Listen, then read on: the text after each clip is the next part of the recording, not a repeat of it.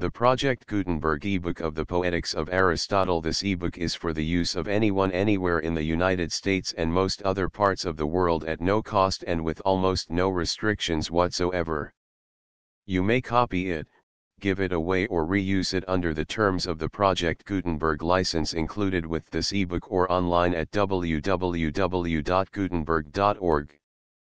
If you are not located in the United States, you will have to check the laws of the country where you are located before using this ebook.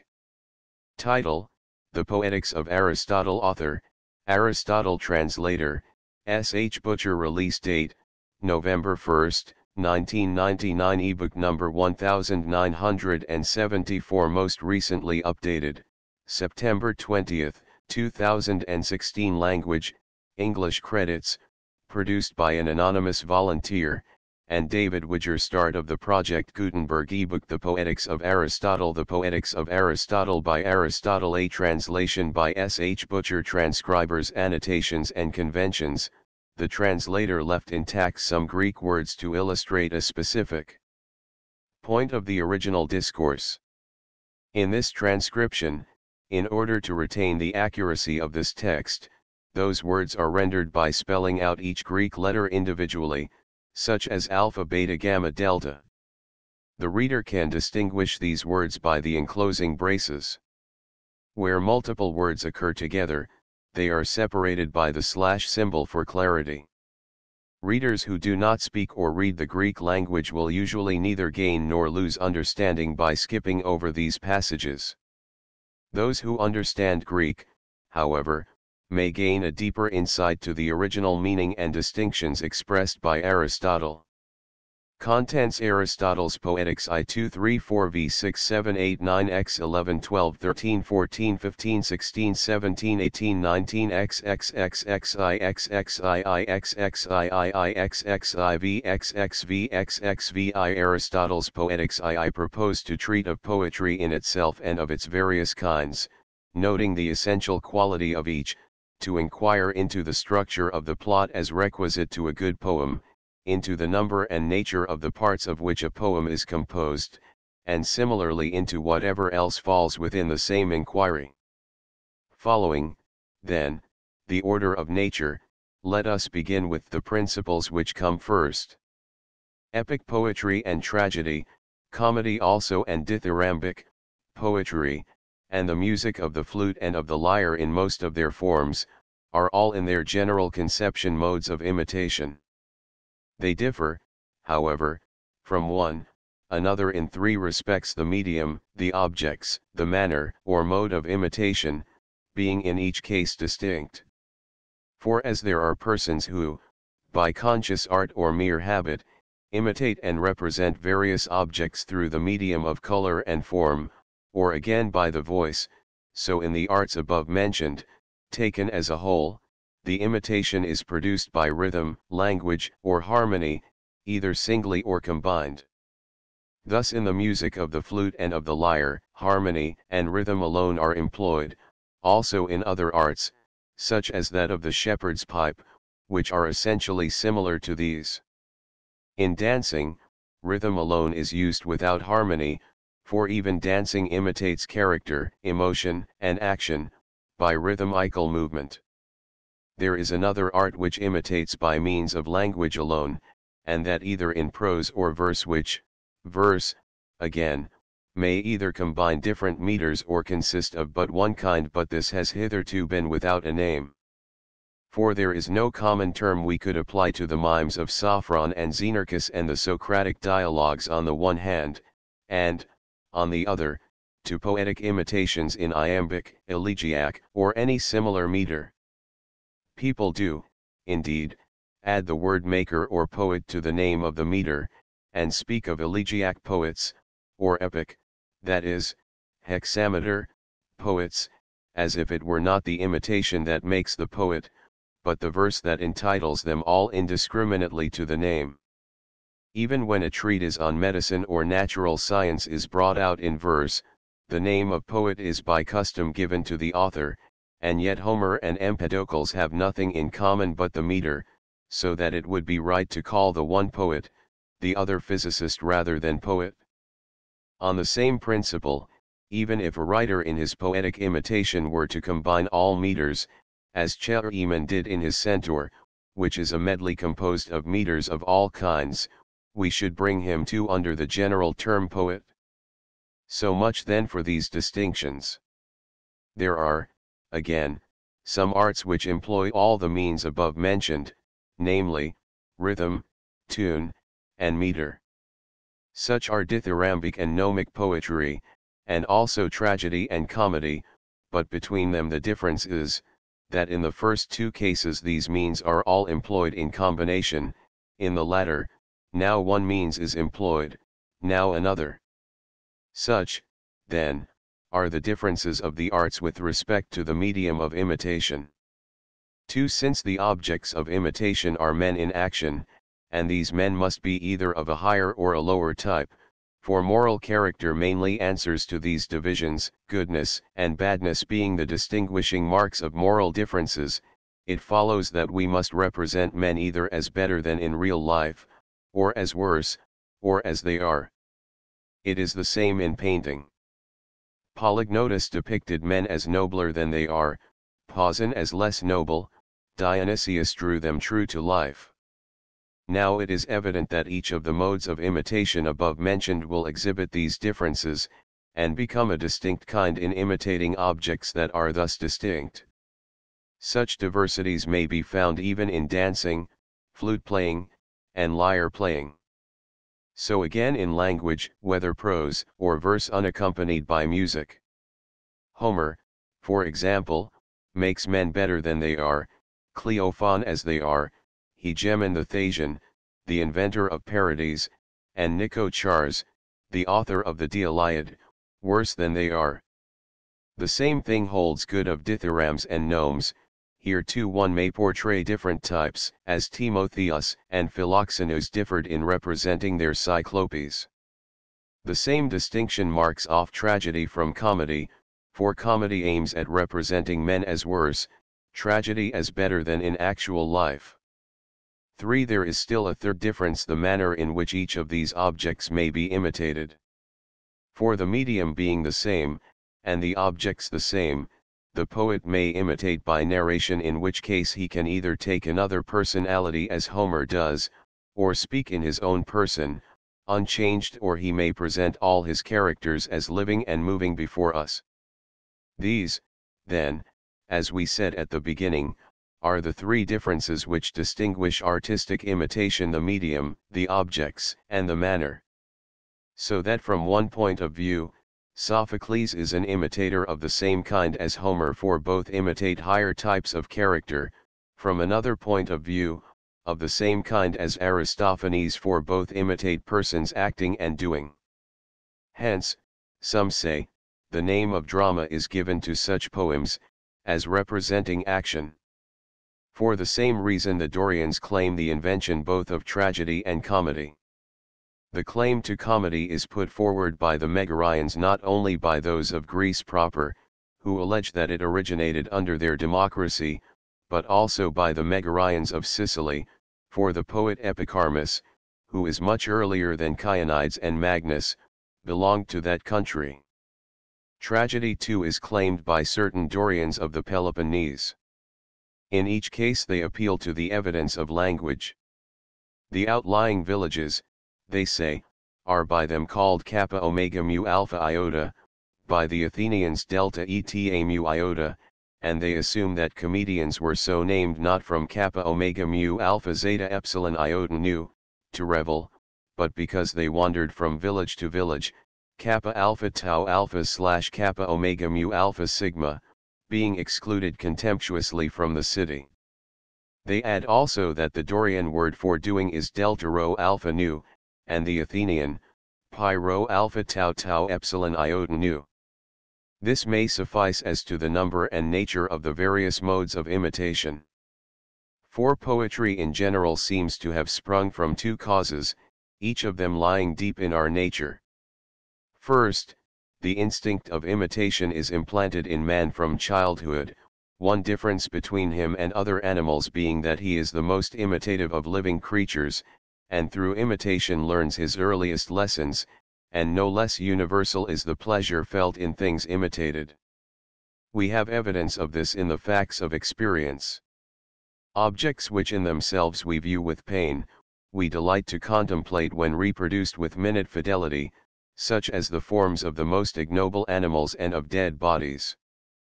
The cause of this again is, that to learn gives the liveliest pleasure, not only to philosophers but to men in general, whose capacity, however, of learning is more limited. Thus the reason why men enjoy seeing a likeness is, that in contemplating it they find themselves learning or inferring, and saying perhaps, "Ah, that is he." For if you happen not to have seen the original, the pleasure will be due not to the imitation as such, but to the execution, the coloring, or some such other cause. Imitation, then, is one instinct of our nature. Next, there is the instinct for harmony and rhythm, meters being manifestly sections of rhythm. Persons, therefore, starting with this natural gift developed by degrees their special aptitudes, till their rude improvisations gave birth to poetry. Poetry now diverged in two directions, according to the individual character of the writers. The graver spirits imitated noble actions, and the actions of good men. The more trivial sort imitated the actions of meaner persons, at first composing satires, as the former did hymns to the gods and the praises of famous men. A poem of the satirical kind cannot indeed be put down to any author earlier than Homer, though many such writers probably there were. But from Homer onward, instances can be cited his own Margits, for example, and other similar compositions. The appropriate meter was also here introduced, hence the measure is still called the iambic or lampooning measure, being that in which people lampooned one another. Thus the older poets were distinguished as writers of heroic or of lampooning verse. As, in the serious style, Homer is preeminent among poets, for he alone combined dramatic form with excellence of imitation, so he too first laid down the main lines of comedy, by dramatizing the ludicrous instead of writing personal satire. His Margits bears the same relation to comedy that the Iliad and Odyssey do to tragedy. But when tragedy and comedy came to light, the two classes of poets still followed their natural bent, the lampooners became writers of comedy, and the epic poets were succeeded by tragedians, since the drama was a larger and higher form of art. Whether tragedy has as yet perfected its proper types or not, and whether it is to be judged in itself, or in relation also to the audience, this raises another question. Be that as it may, tragedy as also comedy was at first mere improvisation. The one originated with the authors of the dithyramb, the other with those of the phallic songs, which are still in use in many of our cities. Tragedy advanced by slow degrees, each new element that showed itself was in turn developed. Having passed through many changes, it found its natural form, and there it stopped. Aeschylus first introduced a second actor, he diminished the importance of the chorus, and assigned the leading part to the dialogue.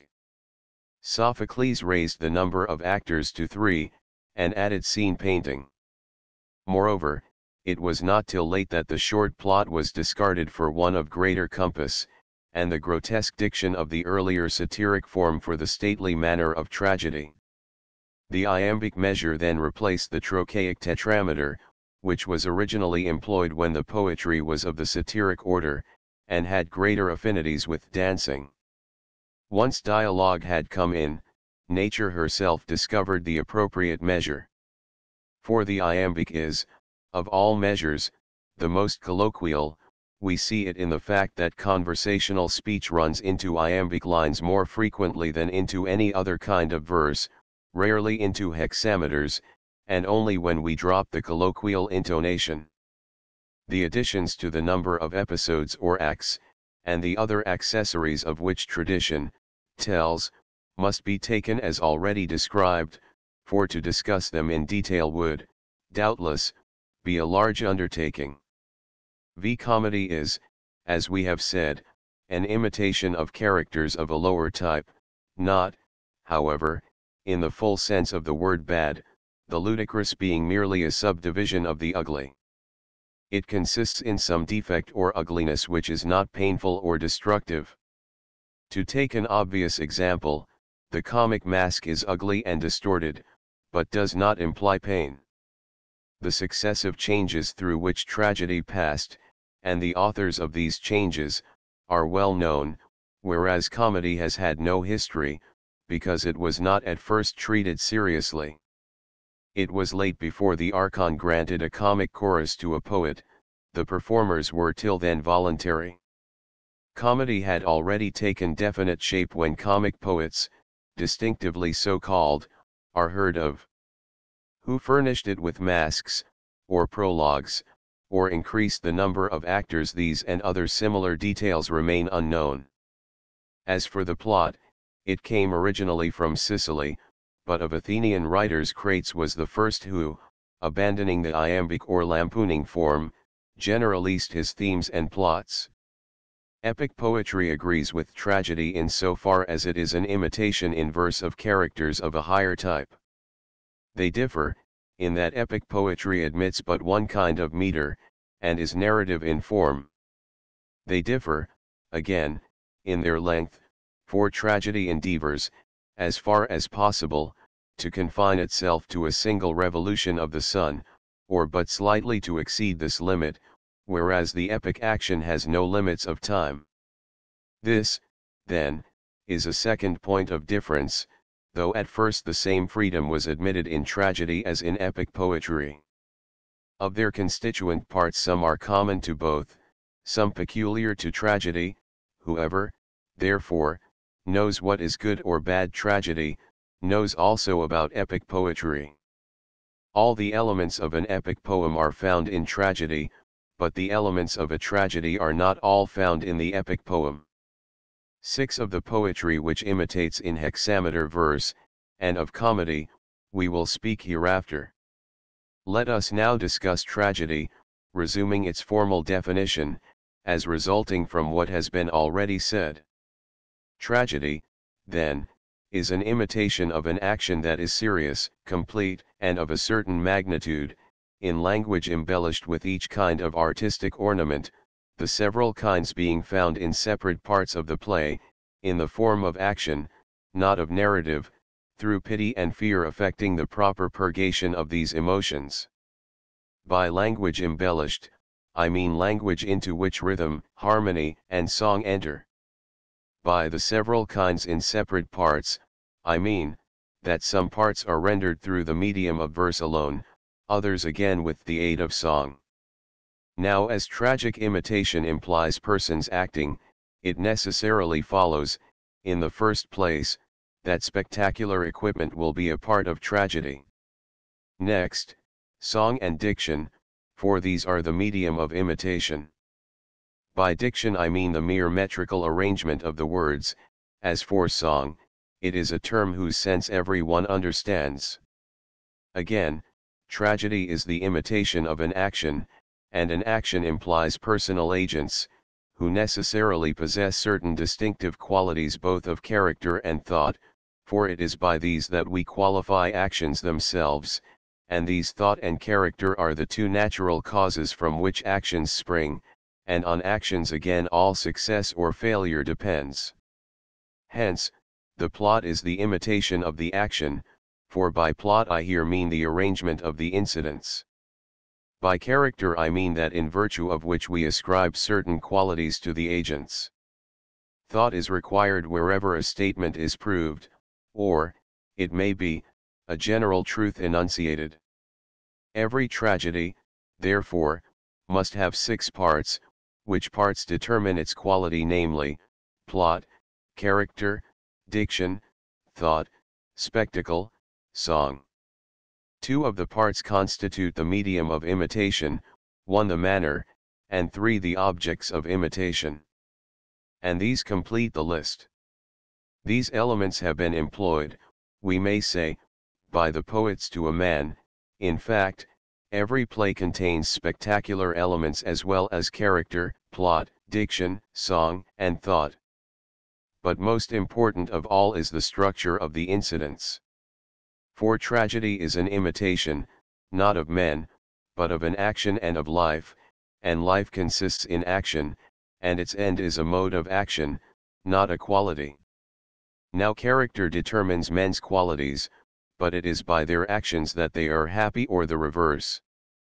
Dramatic action, therefore, is not with a view to the representation of character, character comes in as subsidiary to the actions. Hence the incidents and the plot are the end of a tragedy, and the end is the chief thing of all. Again, without action there cannot be a tragedy, there may be without character. The tragedies of most of our modern poets fail in the rendering of character, and of poets in general this is often true. It is the same in painting, and here lies the difference between Zeuxis and Polygnotus. Polygnotus delineates character well, the style of Zeuxis is devoid of ethical quality. Again, if you string together a set of speeches expressive of character, and well finished in point of diction and thought, you will not produce the essential tragic effect nearly so well as with a play which, however deficient in these respects, yet has a plot and artistically constructed incidents. Besides which, the most powerful elements of emotional interest in tragedy, peripeteia or reversal of the situation, and recognition scenes are parts of the plot. A further proof is, that novices in the art attain to finish, of diction and precision of portraiture before they can construct the plot. It is the same with almost all the early poets. The plot, then, is the first principle, and, as it were, the soul of a tragedy, character holds the second place. A similar fact is seen in painting. The most beautiful colors, laid on confusedly, will not give as much pleasure as the chalk outline of a portrait.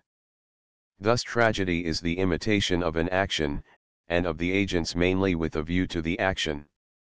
Third in order is thought, that is, the faculty of saying what is possible and pertinent in given circumstances. In the case of oratory, this is the function of the political art and of the art of rhetoric, and so indeed the older poets make their characters speak the language of civic life, the poets of our time, the language of the rhetoric eons. Character is that which reveals moral purpose, showing what kind of things a man chooses or avoids. Speeches, therefore, which do not make this manifest, or in which the speaker does not choose or avoid anything whatever, are not expressive of character. Thought, on the other hand, is found where something is proved to be, or not to be, or a general maxim is enunciated. Fourth among the elements enumerated comes diction, by which I mean, as has been already said, the expression of the meaning in words, and its essence is the same both in verse and prose. Of the remaining elements song holds the chief place among the embellishments.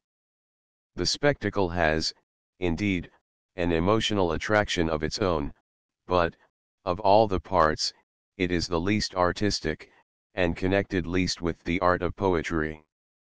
For the power of tragedy, we may be sure, is felt even apart from representation and actors. Besides, the production of spectacular effects depends more on the art of the stage machinist than on that of the poet. 7. These principles being established, let us now discuss the proper structure of the plot, since this is the first and most important thing in tragedy. Now, according to our definition, tragedy is an imitation of an action that is complete and whole and of a certain magnitude, for there may be a whole that is wanting in magnitude. A whole is that which has a beginning, a middle, and an end. A beginning is that which does not itself follow anything by causal necessity, but after which something naturally is or comes to be. An end, on the contrary, is that which itself naturally follows some other thing, either by necessity, or as a rule, but has nothing following it. A middle is that which follows something as some other thing follows it. A well-constructed plot, therefore, must neither begin nor end at haphazard, but conform to these principles. Again, a beautiful object, whether it be a living organism or any whole composed of parts, must not only have an orderly arrangement of parts, but must also be of a certain magnitude, for beauty depends on magnitude and order. Hence a very small animal organism cannot be beautiful, for the view of it is confused, the object being seen in an almost imperceptible moment of time. Nor, again, can one of vast size be beautiful, for as the eye cannot take it all in at once, the unity and sense of the whole is lost for the spectator, as for instance if there were one 1,000 miles long. As, therefore, in the case of animate bodies and organisms a certain magnitude is necessary, and a magnitude which may be easily embraced in one view, so in the plot, a certain length is necessary, and a length which can be easily embraced by the memory. The limit of length in relation to dramatic competition and sensuous presentment, is no part of artistic theory. For had it been the rule for 100 tragedies to compete together, the performance would have been regulated by the water clock as indeed we are told was formerly done. But the limit as fixed by the nature of the drama itself is this: the greater the length, the more beautiful will the piece be by reason of its size, provided that the whole be perspicuous. And to define the matter roughly, we may say that the proper magnitude is comprised within such limits, that the sequence of events, according to the law of probability or necessity, will admit of a change from bad fortune to good, or from good fortune to bad. 8. Unity of plot does not, as some persons think, consist in the unity of the hero.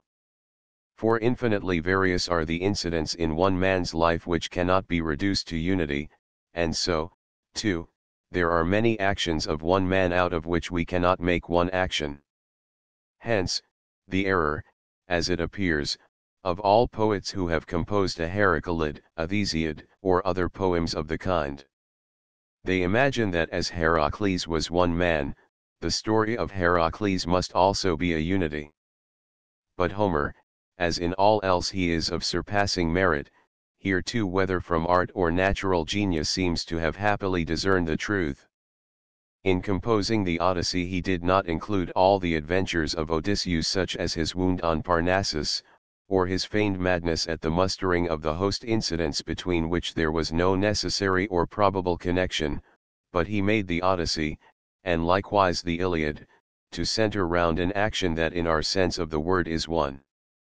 As therefore, in the other imitative arts, the imitation is one when the object imitated is one, so the plot, being an imitation of an action, must imitate one action and that a whole, the structural union of the parts being such that, if any one of them is displaced or removed, the whole will be disjointed and disturbed. For a thing whose presence or absence makes no visible difference, is not an organic part of the whole. 9. It is, moreover, evident from what has been said, that it is not the function of the poet to relate what has happened, but what may happen, what is possible according to the law of probability or necessity. The poet and the historian differ not by writing in verse or in prose. The work of Herodotus might be put into verse, and it would still be a species of history, with meter no less than without it.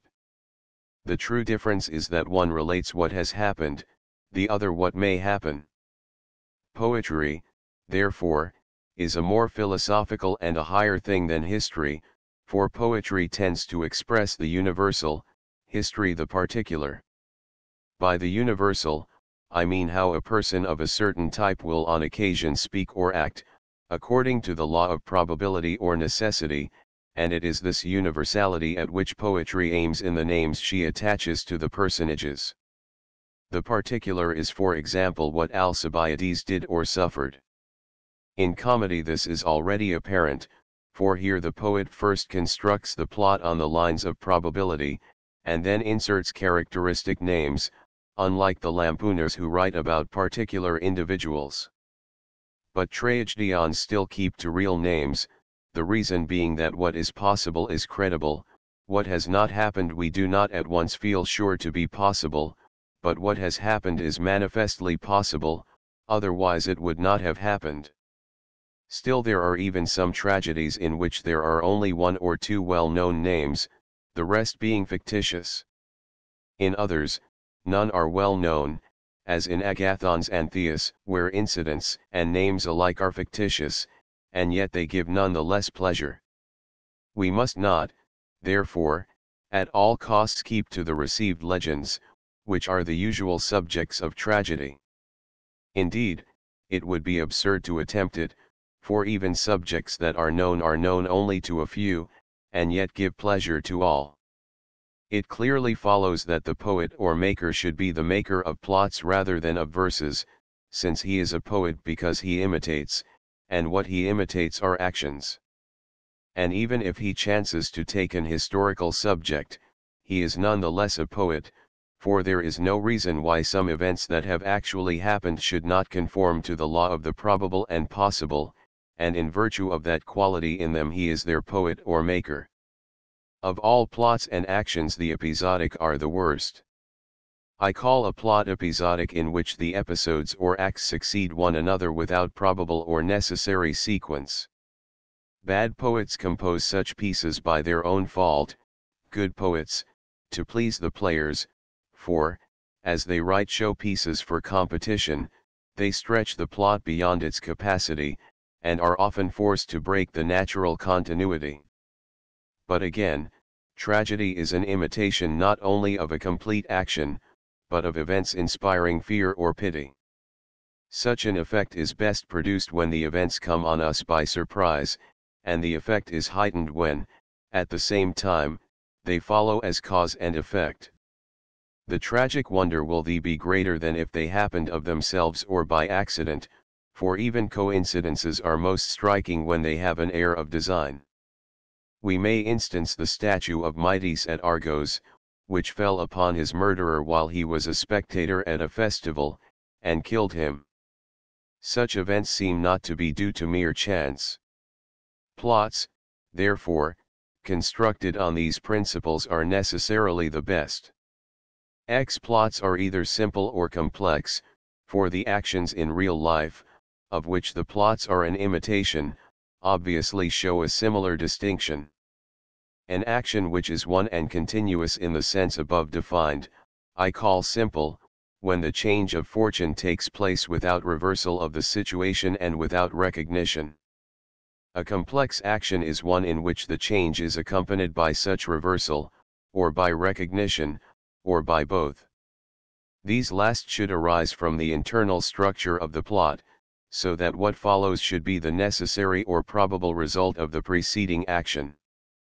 It makes all the difference whether any given event is a case of proter hoc or post hoc. 11. Reversal of the situation is a change by which the action veers round to its opposite, subject always to our rule of probability or necessity. Thus in the Oedipus, the messenger comes to cheer Oedipus and free him from his alarms about his mother, but by revealing who he is, he produces the opposite effect. Again in the Lyncers is being led away to his death, and Danaus goes with him, meaning, to slay him, but the outcome of the preceding incidents is that Danaus is killed and Lyncers saved. Recognition, as the name indicates, is a change from ignorance to knowledge, producing love or hate between the persons destined by the poet for good or bad fortune. The best form of recognition is coincident with the reversal of the situation, as in the Oedipus. There are indeed other forms. Even inanimate things of the most trivial kind may in a sense be objects of recognition. Again, we may recognize or discover whether a person has done a thing or not. But the recognition which is most intimately connected with the plot and action is, as we have said, the recognition of persons. This recognition, combined, with reversal, will produce either pity or fear, and actions producing these effects are those which, by our definition, tragedy represents.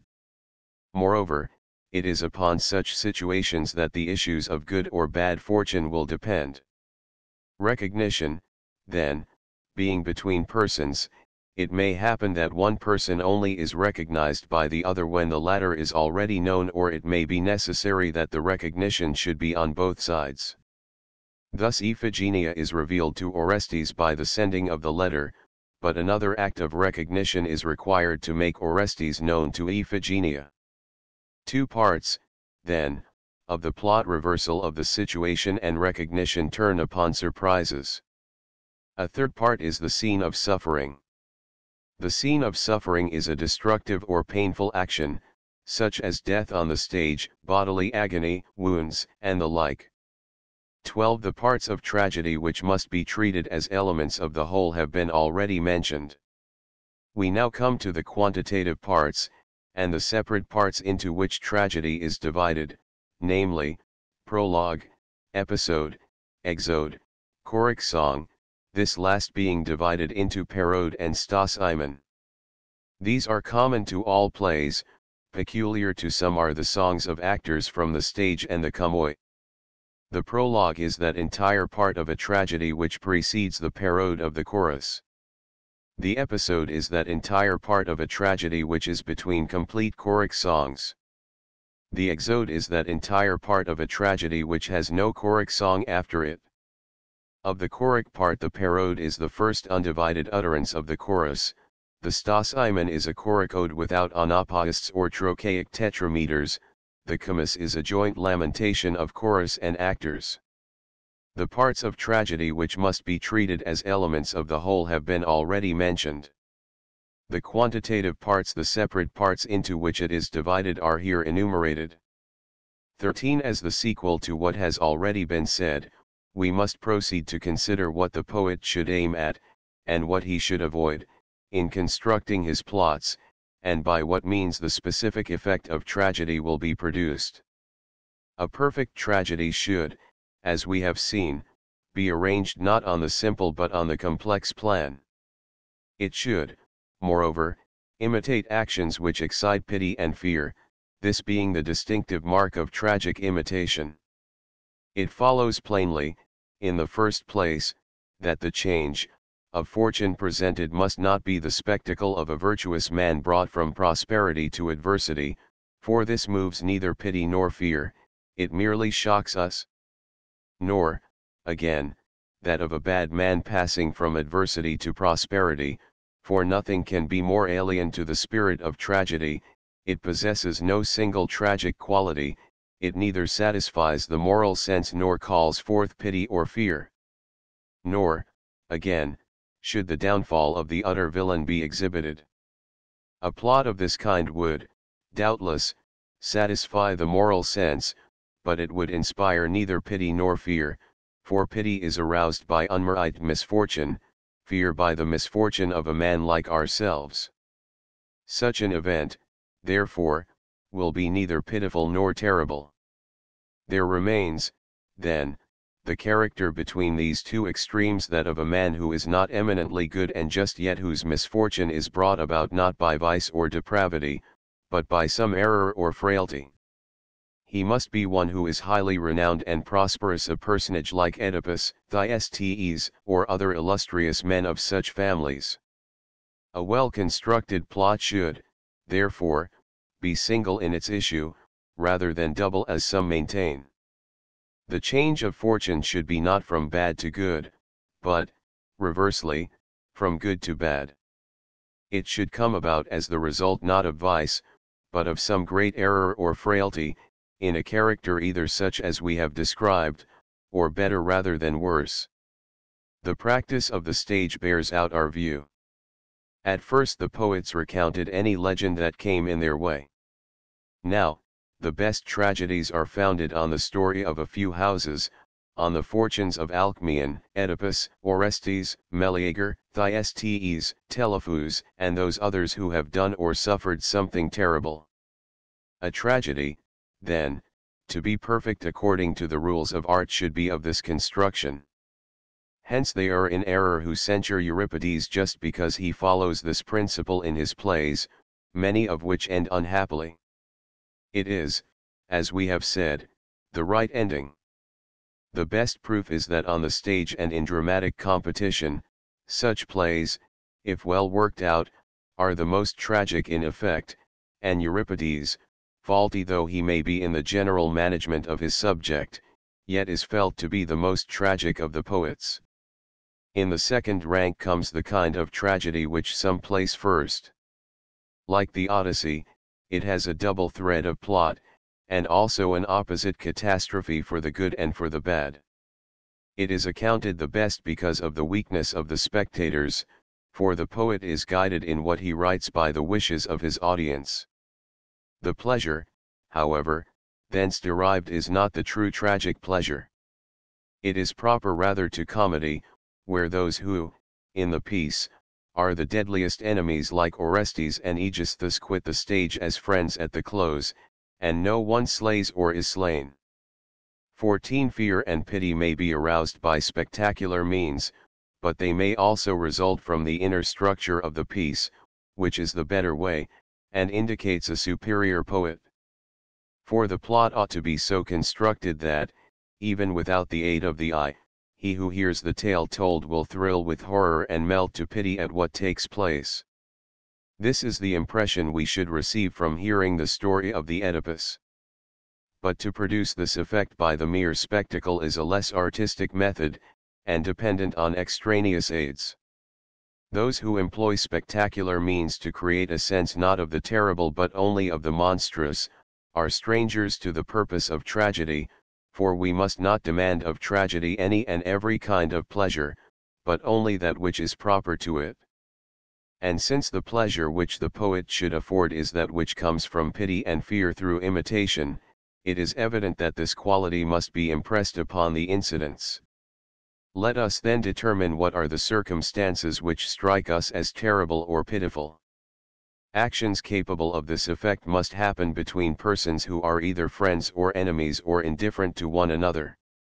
If an enemy kills an enemy, there is nothing to excite pity either in the act or the intention except so far as the suffering in itself is pitiful. So again with indifferent persons.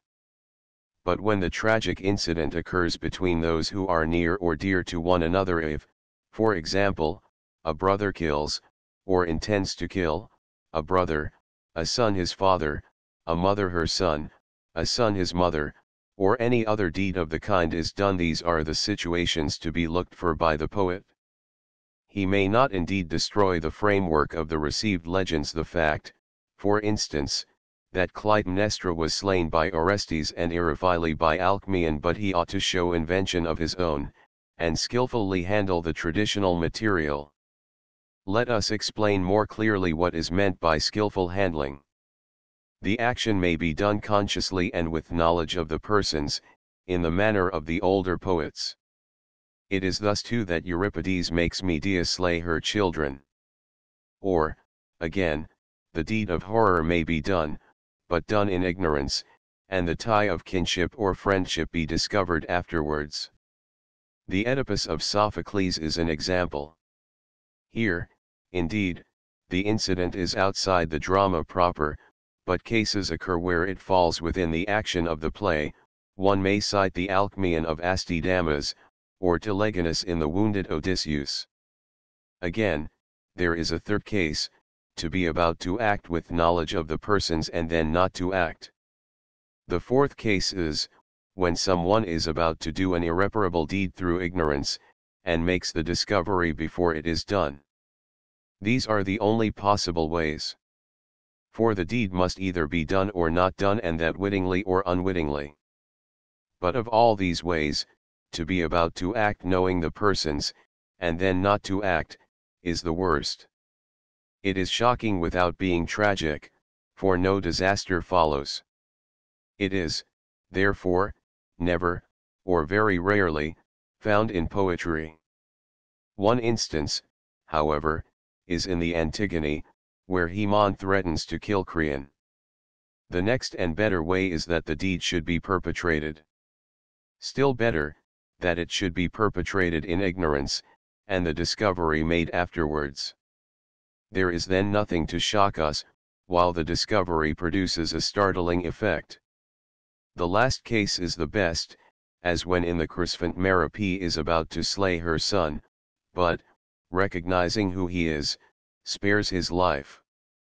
So in the Iphigenia, the sister recognizes the brother just in time. Again in the Helle, the son recognizes the mother when on the point of giving her up. This, then, is why a few families only, as has been already observed, furnish the subjects of tragedy. It was not art, but happy chance, that led the poets in search of subjects to impress the tragic quality upon their plots. They are compelled, therefore, to have recourse to those houses whose history contains moving incidents like these. Enough has now been said concerning the structure of the incidents, and the right kind of plot. 15. In respect of character there are 4 things to be aimed at. First, and most important, it must be good. Now any speech or action that manifests moral purpose of any kind will be expressive of character, the character will be good if the purpose is good. This rule is relative to each class. Even a woman may be good, and also a slave, though the woman may be said to be an inferior being, and the slave quite worthless. The second thing to aim at is propriety. There is a type of manly valor, but valor in a woman, or unscrupulous cleverness, is inappropriate. Thirdly, character must be true to life, for this is a distinct thing from goodness and propriety, as here described. The fourth point is consistency, for though the subject of the imitation, who suggested the type, be inconsistent, still he must be consistently inconsistent. As an example of motiveless degradation of character, we have Menelaus in the Orestes, of character indecorous and inappropriate, the lament of Odysseus in the Scylla, and the speech of Melanippe, of inconsistency, the Iphigenia at Aulis, for Iphigenia the suppliant in no way resembles her later self. As in the structure of the plot, so too in the portraiture of character, the poet should always aim either at the necessary or the probable. Thus a person of a given character should speak or act in a given way, by the rule either of necessity or of probability, just as this event should follow that by necessary or probable sequence. It is therefore evident that the unraveling of the plot, no less than the complication, must arise out of the plot itself. It must not be brought about by the deus ex machina as in the Medea, or in the return of the Greeks in the Iliad. The deus ex machina should be employed only for events external to the drama, for antecedent or subsequent events, which lie beyond the range of human knowledge, and which require to be reported or foretold, for to the gods we ascribe the power of seeing all things. Within the action there must be nothing irrational. If the irrational cannot be excluded, it should be outside the scope of the tragedy. Such is the irrational element in the Oedipus of Sophocles. Again, since tragedy is an imitation of persons who are above the common level, the example of good portrait painters should be followed. They, while reproducing the distinctive form of the original, make a likeness which is true to life and yet more beautiful. So too the poet, in representing men who are irascible or indolent, or have other defects of character, should preserve the type and yet ennoble it. In this way Achilles is portrayed by Agathon and Homer. These then are rules the poet should observe. Nor should he neglect those appeals to the senses, which, though not among the essentials, are the concomitants of poetry, for here too there is much room for error. But of this enough has been said in our published treatises. 16. What recognition is has been already explained. We will now enumerate its kinds. First, the least artistic form, which, from poverty of wit, is most commonly employed, recognition by signs.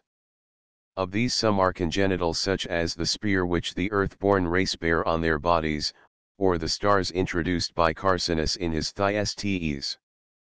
Others are acquired after birth, and of these some are bodily marks, as scars, some external tokens, as necklaces, or the little arc in the tyro by which the discovery is effected. Even these admit of more or less skillful treatment. Thus in the recognition of Odysseus by his scar, the discovery is made in one way by the nurse, in another by the swineherds. The use of tokens for the express purpose of proof and, indeed, any formal proof with or without tokens is a less artistic mode of recognition. A better kind is that which comes about by a turn of incident, as in the bath scene in the Odyssey. Next come the recognitions invented at will by the poet, and on that account wanting in art. For example, Orestes in the Iphigenia reveals the fact that he is Orestes.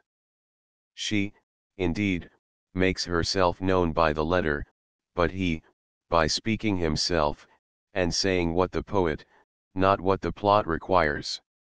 This, therefore, is nearly allied to the fault above mentioned, for Orestes might as well have brought tokens with him. Another similar instance is the voice of the shuttle in the Tereus of Sophocles. The third kind depends on memory when the sight of some object awakens a feeling, as in the Cyprians of Diogenes, where the hero breaks into tears on seeing the picture, or again in the Lay of Alcinous, where Odysseus, hearing the minstrel play the lyre, recalls the past and weeps, and hence the recognition. The fourth kind is by process of reasoning. Thus in the Choephori, some one resembling me has come, no one resembles me but Orestes, therefore Orestes has come. Such too is the discovery made by Iphigenia in the play of Polyidus the Sophist. It was a natural reflection for Orestes to make, so I too must die at the altar like my sister. So, again, in the Titius of Theodectes, the father says, I came to find my son, and I lose my own life. So too in the Phaenidae, the women, on seeing the place, inferred their fate: here we are doomed to die, for here we were cast forth. Again, there is a composite kind of recognition involving false inference on the part of one of the characters, as in the Odysseus disguised as a messenger. A said, that no one else was able to bend the bow, hence B, the disguised Odysseus, imagined that A would recognize the bow which, in fact, he had not seen, and to bring about a recognition by this means that the expectation A would recognize the bow is false inference. But, of all recognitions, the best is that which arises from the incidents themselves, where the startling discovery is made by natural means. Such is that in the Oedipus of Sophocles, and in the Iphigenia, for it was natural that Iphigenia should wish to dispatch a letter. These recognitions alone dispense with the artificial aid of tokens or amulets. Next come the recognitions by process of reasoning. 17. In constructing the plot and working it out with the proper diction, the poet should place the scene, as far as possible, before his eyes. In this way, seeing everything with the utmost vividness, as if he were a spectator of the action, he will discover what is in keeping with it, and be most unlikely to overlook inconsistencies. The need of such a rule is shown by the fault found in Carcinus. Amphiaraus was on his way from the temple. This fact escaped the observation of one who did not see the situation. On the stage, however, the piece failed, the audience being offended at the oversight. Again, the poet should work out his play, to the best of his power, with appropriate gestures, for those who feel emotion are most convincing through natural sympathy with the characters they represent, and one who is agitated storms, one who is angry rages, with the most lifelike reality. Hence poetry implies either a happy gift of nature or a strain of madness. In the one case a man can take the mold of any character, in the other, he is lifted out of his proper self. As for the story, whether the poet takes it ready-made or constructs it for himself, he should first sketch its general outline, and then fill in the episodes and amplify in detail. The general plan may be illustrated by the Iphigenia.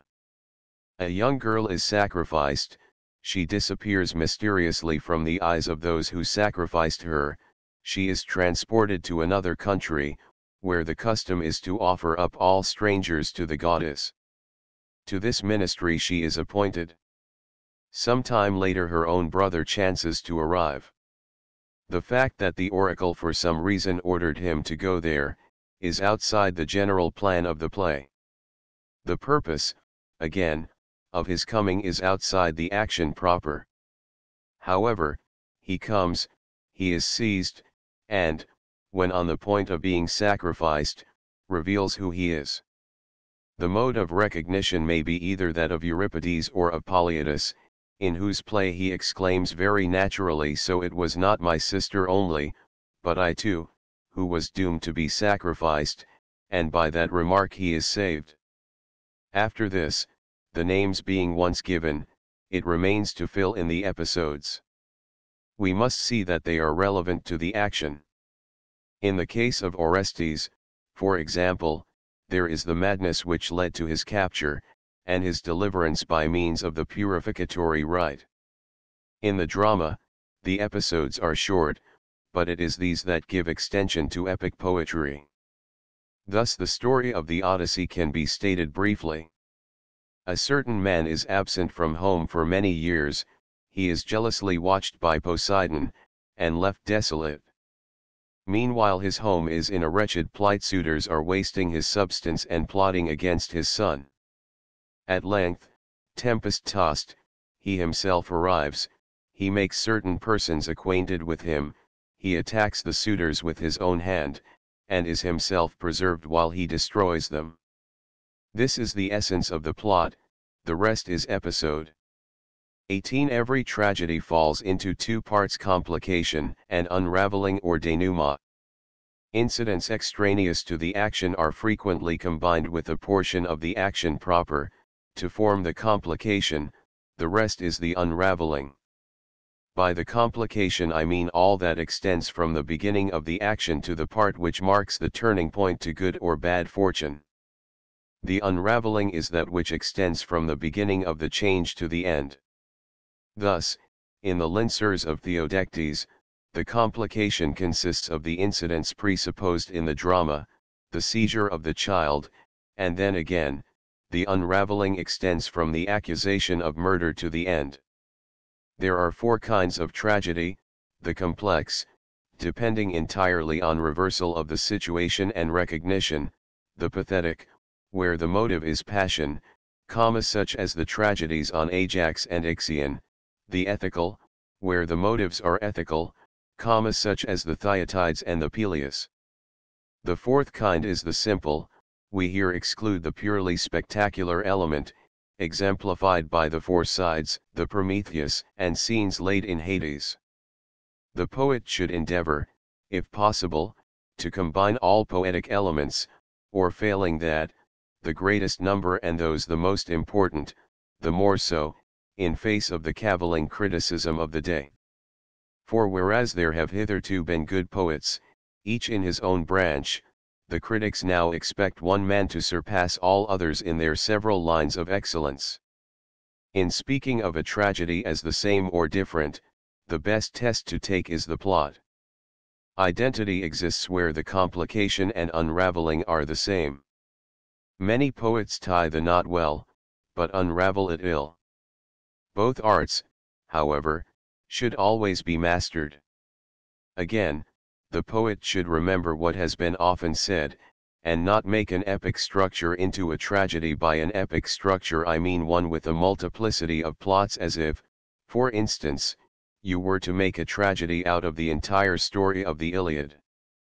In the epic poem, owing to its length, each part assumes its proper magnitude.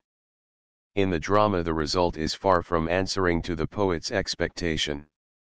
The proof is that the poets who have dramatized the whole story of the fall of Troy, instead of selecting portions, like Euripides, or who have taken the whole tale of Niobe, and not a part of her story, like Aeschylus, either fail utterly or meet with poor success on the stage. Even Agathon has been known to fail from this one defect. In his reversals of the situation, however, he shows a marvelous skill in the effort to hit the popular taste to produce a tragic effect that satisfies the moral sense. This effect is produced when the clever rogue, like Sisyphus, is outwitted, or the brave villain defeated. Such an event is probable in Agathon's sense of the word. It is probable, he says, that many things should happen contrary to probability. The chorus too should be regarded as one of the actors, it should be an integral part of the whole, and share in the action, in the manner not of Euripides but of Sophocles. As for the later poets, their choral songs pertain as little to the subject of the piece as to that of any other tragedy. They are, therefore, sung as mere interludes, a practice first begun by Agathon. Yet what difference is there between introducing such choral interludes, and transferring a speech, or even a whole act, from one play to another? 19. It remains to speak of diction and thought, the other parts of tragedy having been already discussed. Concerning thought, we may assume what is said in the rhetoric, to which inquiry the subject more strictly belongs. Under thought is included every effect which has to be produced by speech, the subdivisions being proof and refutation, the excitation of the feelings, such as pity, fear, anger, and the like, the suggestion of importance or its opposite. Now, it is evident that the dramatic incidents must be treated from the same points of view as the dramatic speeches, when the object is to evoke the sense of pity, fear, importance, or probability. The only difference is, that the incidents should speak for themselves without verbal exposition, while the effects aimed at in speech should be produced by the speaker, and as a result of the speech. For what were the business of a speaker, if the thought were revealed quite apart from what he says? Next, as regards diction. One branch of the inquiry treats of the modes of utterance. But this province of knowledge belongs to the art of delivery and to the masters of that science. It includes, for instance, what is a command, a prayer, a statement, a threat, a question, an answer, and so forth. To know or not to know these things involves no serious censure upon the poet's art. For who can admit the fault imputed to Homer by Protagoras that in the words, "Sing, goddess, of the wrath," he gives a command under the idea that he utters a prayer? For to tell someone to do a thing or not to do it is, he says, a command. We may, therefore, pass this over as an inquiry that belongs to another art, not to poetry. XX language in general includes the following parts: letter, syllable, connecting word, noun, verb, inflection or case, sentence or phrase. A letter is an indivisible sound, yet not every such sound, but only one which can form part of a group of sounds. For even brutes utter indivisible sounds, none of which I call a letter. The sound I mean may be either a vowel, a semivowel, or a mute. A vowel is that which without impact of tongue or lip has an audible sound. A semivowel, that which with such impact has an audible sound, as S and R. A mute, that which with such impact has by itself no sound, but joined to a vowel sound becomes audible, as G and D. These are distinguished according to the form assumed by the mouth and the place where they are produced, according as they are aspirated or smooth, long or short, as they are acute, grave, or of an intermediate tone, which inquiry belongs in detail to the writers on meter. A syllable is a non-significant sound, composed of a mute and a vowel, for gr without a is a syllable, as also with a gra. But the investigation of these differences belongs also to metrical science. A connecting word is a non-significant sound, which neither causes nor hinders the union of many sounds into one significant sound. It may be placed at either end or in the middle of a sentence. Or, a non-significant sound, which out of several sounds, each of them significant, is capable of forming one significant sound, as alpha mu theta iota, pi epsilon rho iota, and the like. Or, a non-significant sound, which marks the beginning, end, or division of a sentence, such, however, that it cannot correctly stand by itself at the beginning of a sentence, as mu epsilon nu, eta tau omicron iota, delta epsilon. A noun is a composite significant sound, not marking time, of which no part is in itself significant, for in double or compound words we do not employ the separate parts as if each were in itself significant. Thus in Theodorus, God-given, the delta omega rho omicron nu or gift is not in itself significant. A verb is a composite significant sound, marking time, in which, as in the noun, no part is in itself significant. For man, or white does not express the idea of when, but he walks, or he has walked does connote time, present or past. Inflection belongs both to the noun and verb, and expresses either the relation of, to, or the like, or that of number, whether one or many, as man or men, or the modes or tones in actual delivery, e.g. a question or a command.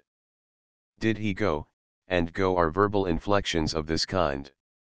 A sentence or phrase is a composite significant sound, some at least of whose parts are in themselves significant, for not every such group of words consists of verbs and nouns. The definition of man, for example, but it may dispense even with the verb.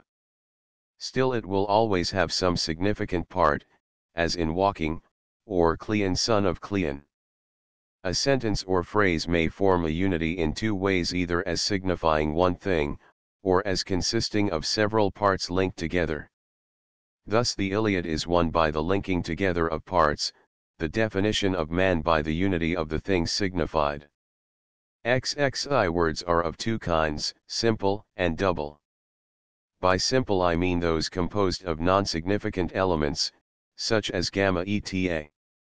By double or compound, those composed either of a significant and non-significant element, though within the whole word no element is significant, or of elements that are both significant.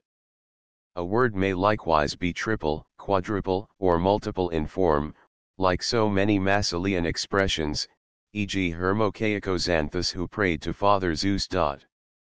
Every word is either current, or strange, or metaphorical, or ornamental, or newly coined, or lengthened, or contracted, or altered.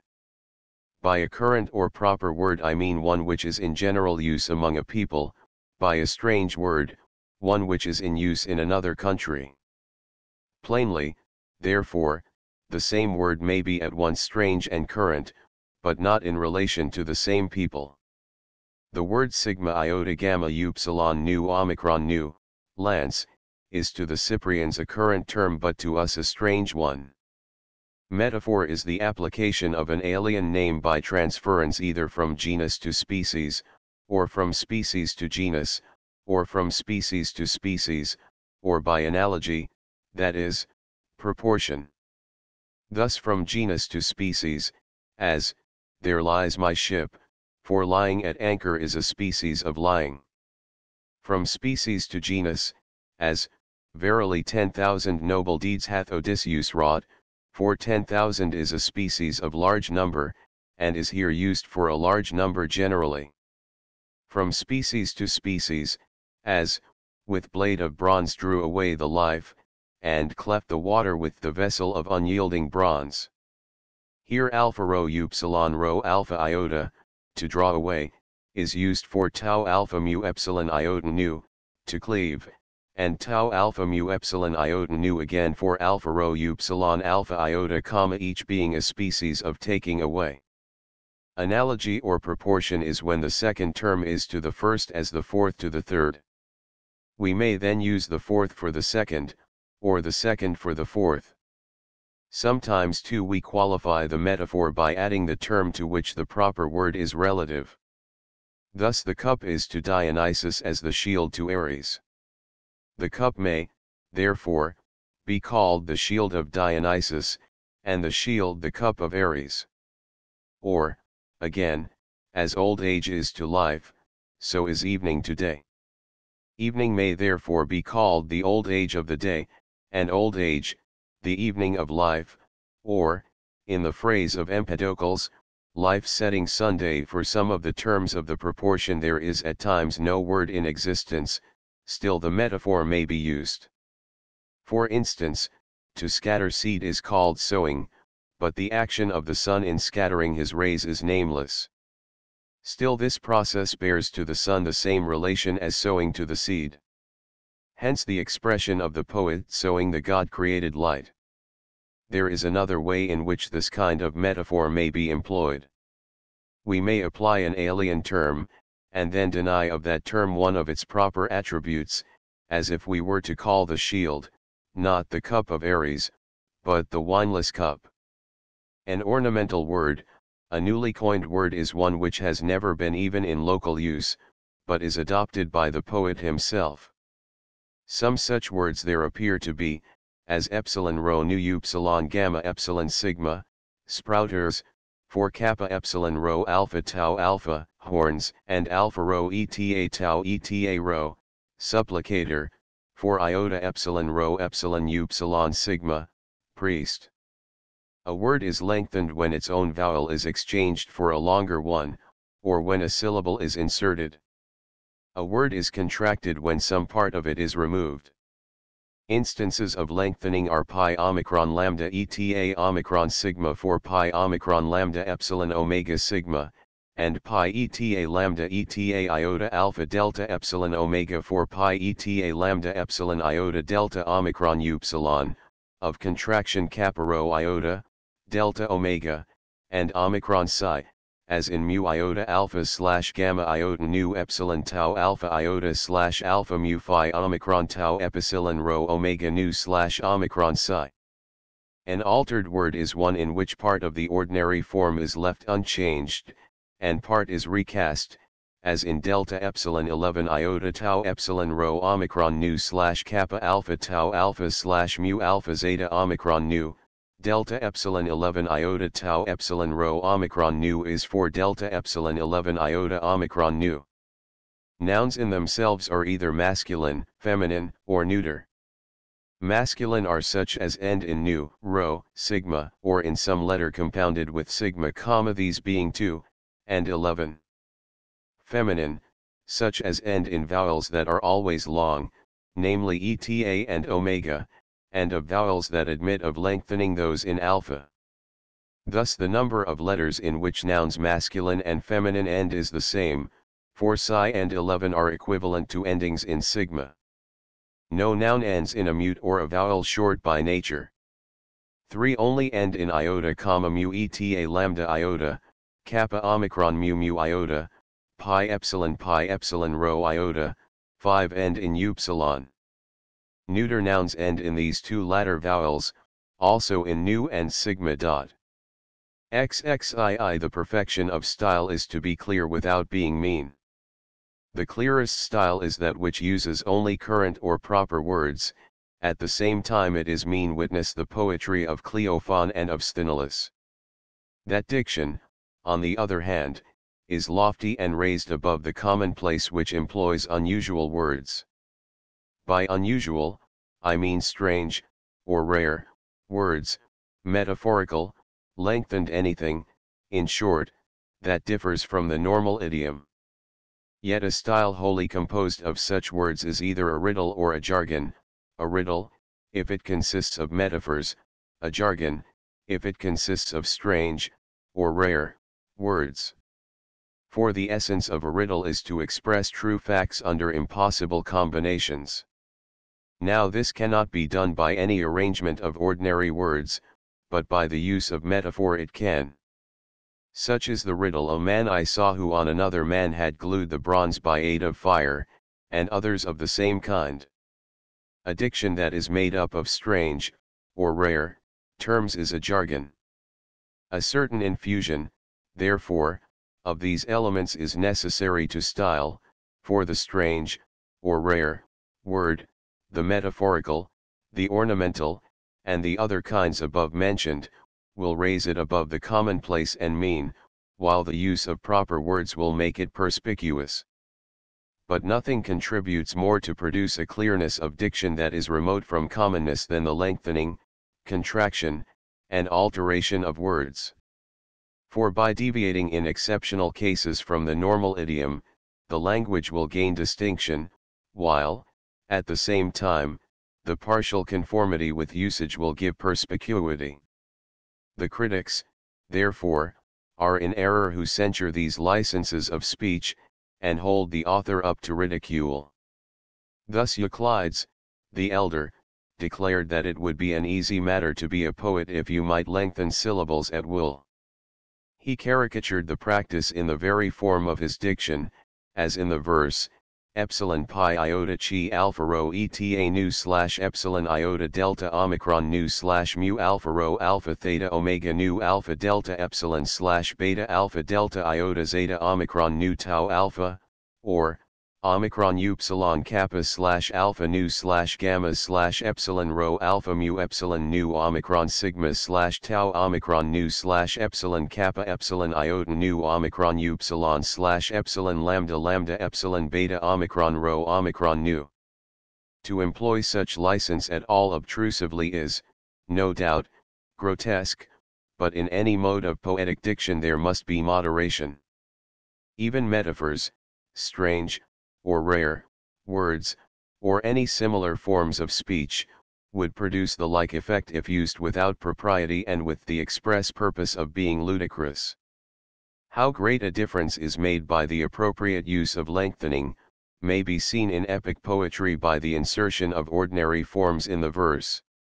So, again, if we take a strange, or rare, word, a metaphor, or any similar mode of expression, and replace it by the current or proper term, the truth of our observation will be manifest.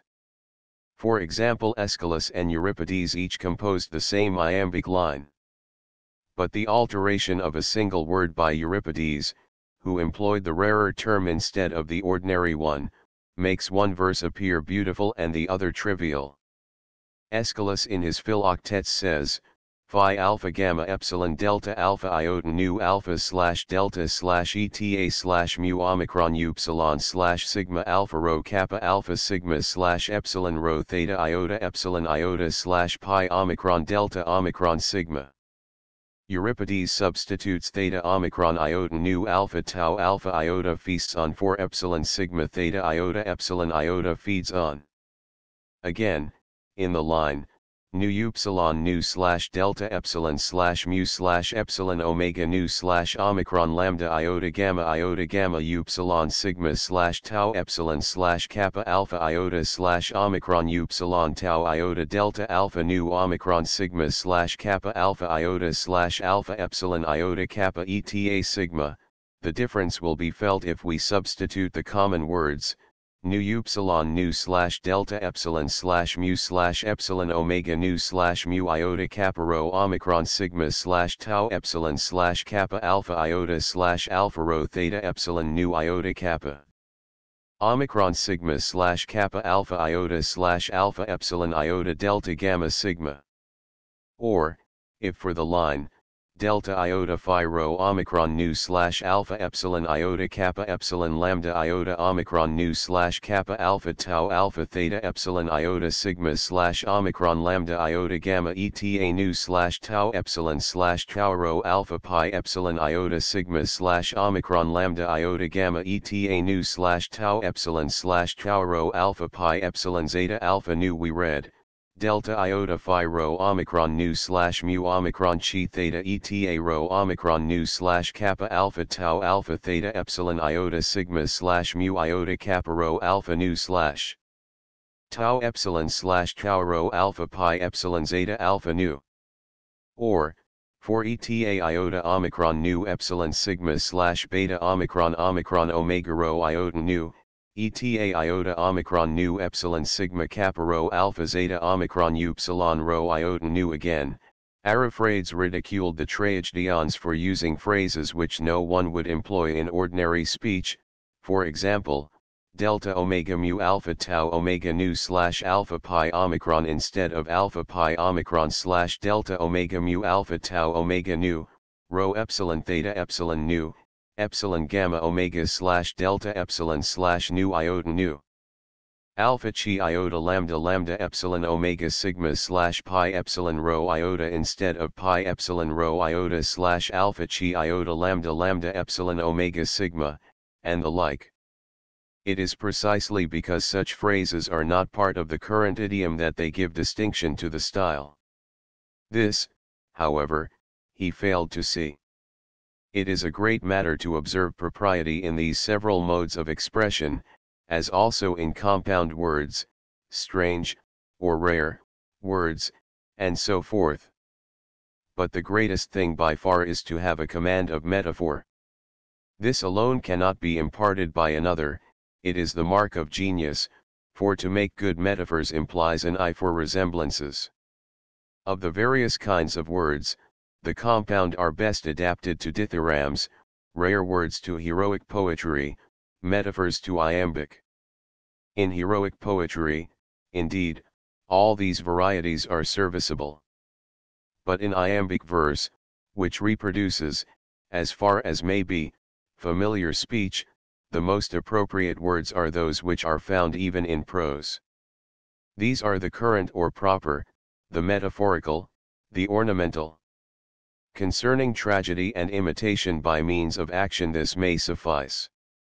XXIII as to that poetic imitation which is narrative in form and employs a single meter, the plot manifestly ought, as in a tragedy, to be constructed on dramatic principles. It should have for its subject a single action, whole and complete, with a beginning, a middle, and an end. It will thus resemble a living organism in all its unity, and produce the pleasure proper to it. It will differ in structure from historical compositions, which of necessity present not a single action, but a single period, and all that happened within that period to one person or to many, little connected together as the events may be. For as the sea fight at Salamis and the battle with the Carthaginians in Sicily took place at the same time, but did not tend to any one result, so in the sequence of events, one thing sometimes follows another, and yet no single result is thereby produced. Such is the practice, we may say, of most poets. Here again, then, as has been already observed, the transcendent excellence of Homer is manifest. He never attempts to make the whole war of Troy the subject of his poem, though that war had a beginning and an end. It would have been too vast a theme, and not easily embraced in a single view. If, again, he had kept it within moderate limits, it must have been overcomplicated by the variety of the incidents. As it is, he detaches a single portion, and admits as episodes many events from the general story of the war, such as the catalogue of the ships and others, thus diversifying the poem. All other poets take a single hero, a single period, or an action single indeed, but with a multiplicity of parts. Thus did the author of the Cypria and of the Little Iliad. For this reason the Iliad and the Odyssey each furnish the subject of one tragedy, or, at most, of two, while the Cypria supplies materials for many, and the Little Iliad for 8 the award of the arms, the Philoctetes, the Neoptolemus, the Eurypylus, the mendicant Odysseus, the Laconian women, the fall of Ilium, the departure of the fleet. XXIV again, epic poetry must have as many kinds as tragedy, it must be simple, or complex, or ethical, or pathetic. The parts also, with the exception of song and spectacle, are the same, for it requires reversals of the situation, recognitions, and scenes of suffering. Moreover, the thoughts and the diction must be artistic. In all these respects Homer is our earliest and sufficient model. Indeed, each of his poems has a twofold character. The Iliad is at once simple and pathetic, and the Odyssey complex, for recognition scenes run through it, and at the same time ethical. Moreover, in diction and thought they are supreme. Epic poetry differs from tragedy in the scale on which it is constructed, and in its meter. As regards scale or length, we have already laid down an adequate limit. The beginning and the end must be capable of being brought within a single view. This condition will be satisfied by poems on a smaller scale than the old epics, and answering in length to the group of tragedies presented at a single sitting. Epic poetry has, however, a great especial capacity for enlarging its dimensions, and we can see the reason. In tragedy we cannot imitate several lines of actions carried on at one and the same time, we must confine ourselves to the action on the stage and the part taken by the players. But in epic poetry, owing to the narrative form, many events simultaneously transacted can be presented, and these, if relevant to the subject, add mass and dignity to the poem. The epic has here an advantage, and one that conduces to grandeur of effect, to diverting the mind of the hearer, and relieving the story with varying episodes. For sameness of incident soon produces satiety, and makes tragedies fail on the stage. As for the meter, the heroic measure has proved its fitness by the test of experience. If a narrative poem in any other meter or in many meters were now composed, it would be found incongruous. For of all measures the heroic is the stateliest and the most massive, and hence it most readily admits rare words and metaphors, which is another point in which the narrative form of imitation stands alone. On the other hand, the iambic and the trochaic tetrameter are stirring measures, the latter being akin to dancing, the former expressive of action. Still more absurd would it be to mix together different meters, as was done by Riemann. Hence no one has ever composed a poem on a great scale in any other than heroic verse. Nature herself, as we have said, teaches the choice of the proper measure. Homer, admirable in all respects, has the special merit of being the only poet who rightly appreciates the part he should take himself.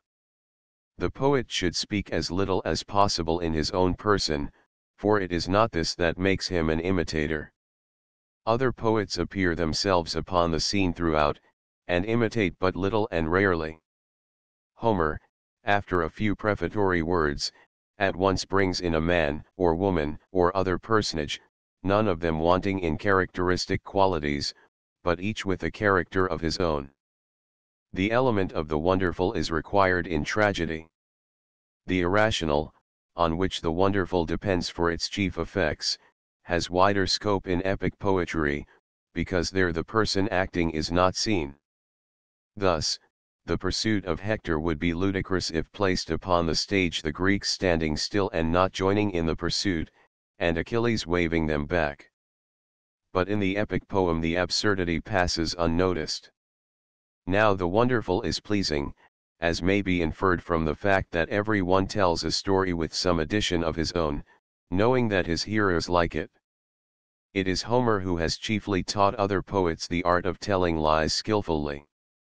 The secret of it lies in a fallacy, for, assuming that if one thing is or becomes, a second is or becomes, men imagine that, if the second is, the first likewise is or becomes. But this is a false inference. Hence, where the first thing is untrue, it is quite unnecessary, provided the second be true, to add that the first is or has become. For the mind, knowing the second to be true, falsely infers the truth of the first. There is an example of this in the bath scene of the Odyssey. Accordingly, the poet should prefer probable impossibilities to improbable possibilities. The tragic plot must not be composed of irrational parts. Everything irrational should, if possible, be excluded, or, at all events, it should lie outside the action of the play, as, in the Oedipus, the hero's ignorance as to the manner of Leto's death, not within the drama as in the Electra, the messenger's account of the Pythian games, or, as in the Mysians, the man who has come from Tasia to Mysia and is still speechless. The plea that otherwise the plot would have been ruined, is ridiculous. Such a plot should not in the first instance be constructed. But once the irrational has been introduced and an air of likelihood imparted to it, we must accept it in spite of the absurdity. Take even the irrational incidents in the Odyssey, where Odysseus is left upon the shore of Ithaca. How intolerable even these might have been would be apparent if an inferior poet were to treat the subject. As it is, the absurdity is veiled by the poetic charm with which the poet invests it. The diction should be elaborated in the pauses of the action, where there is no expression of character or thought. For, conversely, character and thought are merely obscured by a diction that is over-brilliant. XXV With respect to critical difficulties and their solutions, the number and nature of the sources from which they may be drawn may be thus exhibited. The poet, being an imitator, like a painter or any other artist, must of necessity imitate one of three objects: things as they were or are, things as they are said or thought to be, or things as they ought to be. The vehicle of expression is language, either current terms or, it may be, rare words or metaphors. There are also many modifications of language, which we concede to the poets. Add to this, that the standard of correctness is not the same in poetry and politics, any more than in poetry and any other art. Within the art of poetry itself there are two kinds of faults, those which touch its essence, and those which are accidental. If a poet has chosen to imitate something, but has imitated it incorrectly, through want of capacity, the error is inherent in the poetry. But if the failure is due to a wrong choice, if he has represented a horse as throwing out both his off legs at once, or introduced technical inaccuracies in medicine, for example, or in any other art, the error is not essential to the poetry. These are the points of view from which we should consider and answer the objections raised by the critics. First, as to matters which concern the poet's own art. If he describes the impossible, he is guilty of an error, but the error may be justified, if the end of the art be thereby attained, the end being that already mentioned, if, that is, the effect of this or any other part of the poem is thus rendered more striking. A case in point is the pursuit of Hector. If, however, the end might have been as well, or better, attained without violating the special rules of the poetic art, the error is not justified, for every kind of error should, if possible, be avoided. Again, does the error touch the essentials of the poetic art, or some accident of it? For example, not to know that a hind has no horns is a less serious matter than to paint it inartistically. Further, if it be objected that the description is not true to fact, the poet may perhaps reply, but the objects are as they ought to be, just as Sophocles said that he drew men as they ought to be, Euripides, as they are. In this way the objection may be met.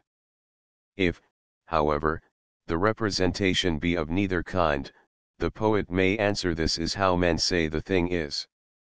This applies to tales about the gods. It may well be that these stories are not higher than fact nor yet true to fact, they are, very possibly, what Xenophanes says of them. But anyhow, this is what is said. Again, a description may be no better than the fact, still, it was the fact, as in the passage about the arms, upright upon their butt ends stood the spears. This was the custom then, as it now is among the Illyrians. Again, in examining whether what has been said or done by someone is poetically right or not, we must not look merely to the particular act or saying, and ask whether it is poetically good or bad.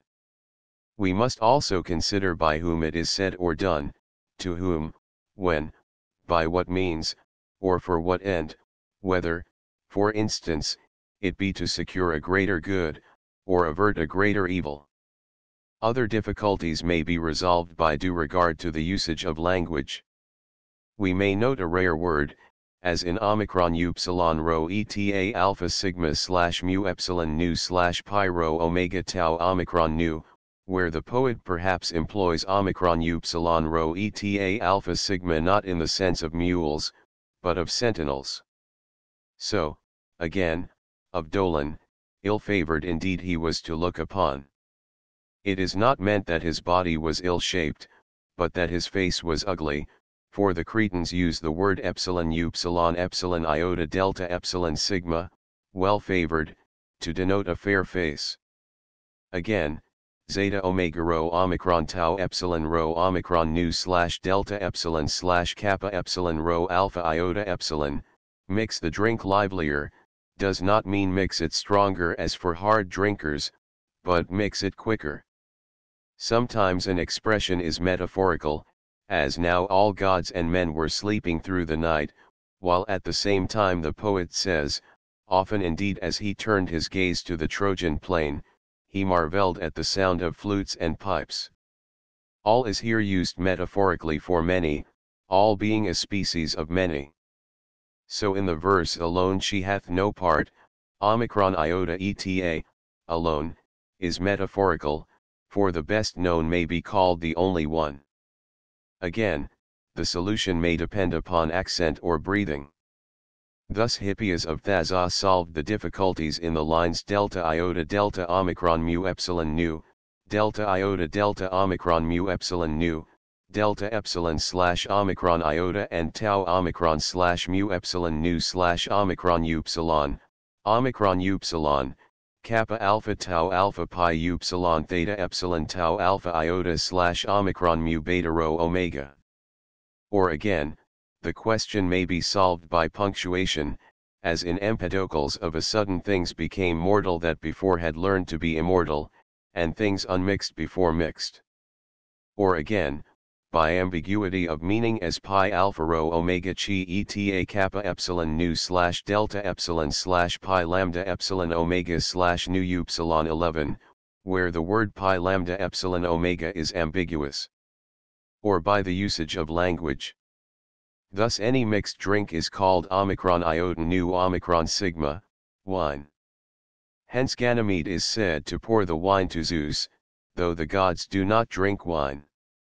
So too workers in iron are called chi alpha lambda kappa epsilon alpha sigma, or workers in bronze. This, however, may also be taken as a metaphor. Again, when a word seems to involve some inconsistency of meaning, we should consider how many senses it may bear in the particular passage. For example, there was stayed the spear of bronze, we should ask in how many ways we may take being checked there. The true mode of interpretation is the precise opposite of what Glaucon mentions. Critics, he says, jump at certain groundless conclusions, they pass adverse judgment and then proceed to reason on it, and, assuming that the poet has said whatever they happen to think, find fault if a thing is inconsistent with their own fancy. The question about Icarius has been treated in this fashion. The critics imagine he was a Lacedaemonian. They think it strange, therefore, that Telemachus should not have met him when he went to Lacedaemon. But the Cephallenian story may perhaps be the true one. They allege that Odysseus took a wife from among themselves, and that her father was Icarius not Icarius. It is merely a mistake, then, that gives plausibility to the objection.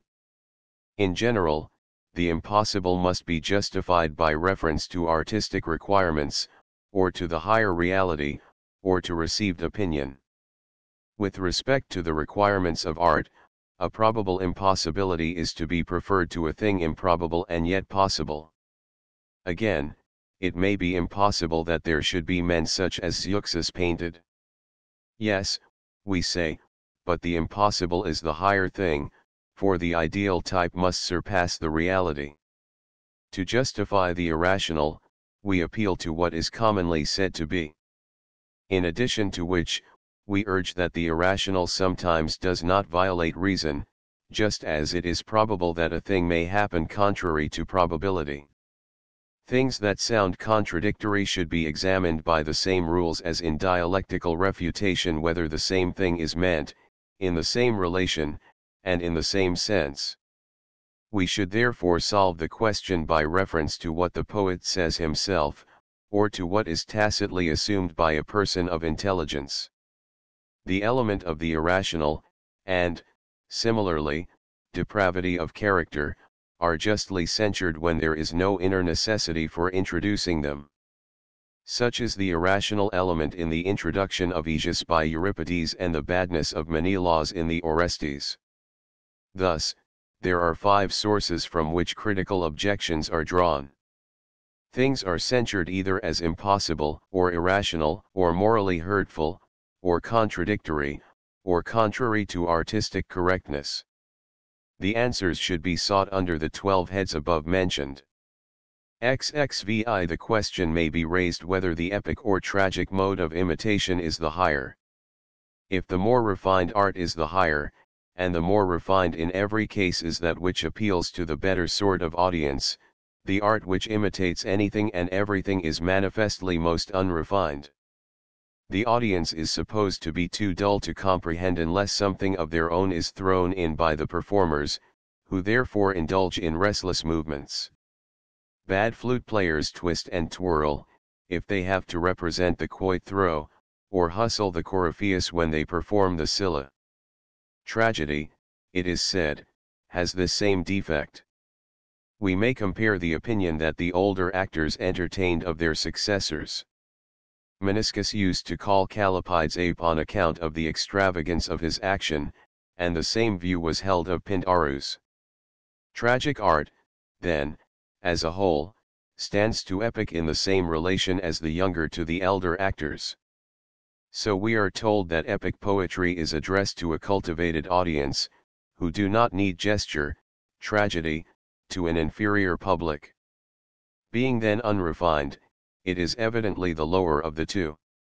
Now, in the first place, this censure attaches not to the poetic but to the histrionic art, for gesticulation may be equally overdone in epic recitation, as by Sosistratus, or in lyrical competition, as by Nausithius the Opuntian. Next, all action is not to be condemned any more than all dancing but only that of bad performers. Such was the fault found in Callapydes, as also in others of our own day, who are censured for representing degraded women. Again, tragedy like epic poetry produces its effect even without action, it reveals its power by mere reading. If, then, in all other respects it is superior, this fault, we say, is not inherent in it.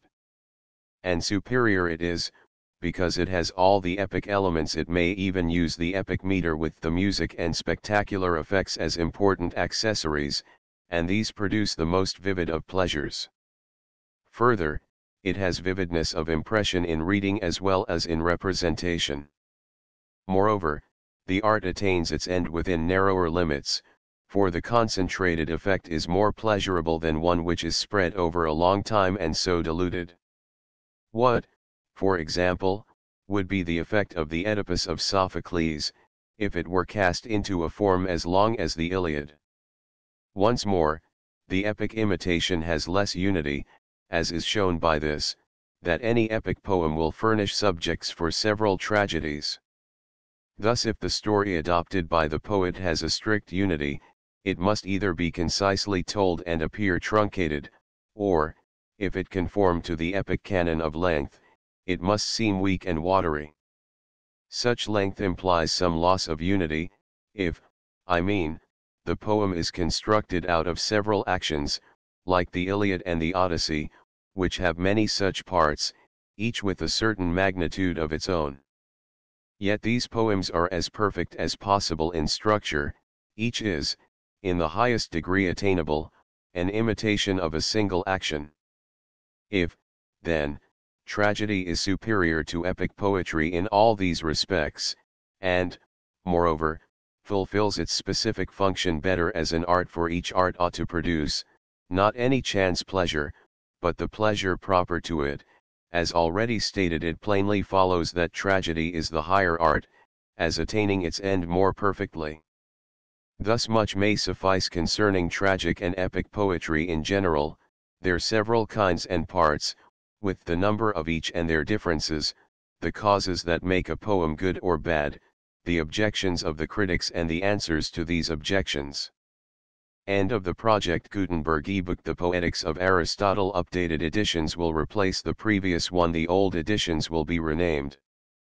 Creating the works from print editions not protected by U.S. copyright law means that no one owns a United States copyright in these works, so the foundation, and you, can copy and distribute it in the United States without permission and without paying copyright royalties.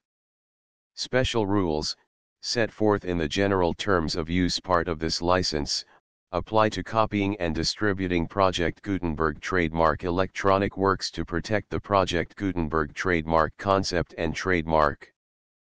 Project Gutenberg is a registered trademark, and may not be used if you charge for an ebook, except by following the terms of the trademark license, including paying royalties for use of the Project Gutenberg trademark. If you do not charge anything for copies of this ebook, complying with the trademark license is very easy. You may use this ebook for nearly any purpose such as creation of derivative works, reports, performances, and research. Project Gutenberg ebooks may be modified and printed and given away. You may do practically anything in the United States with ebooks not protected by U.S. copyright law.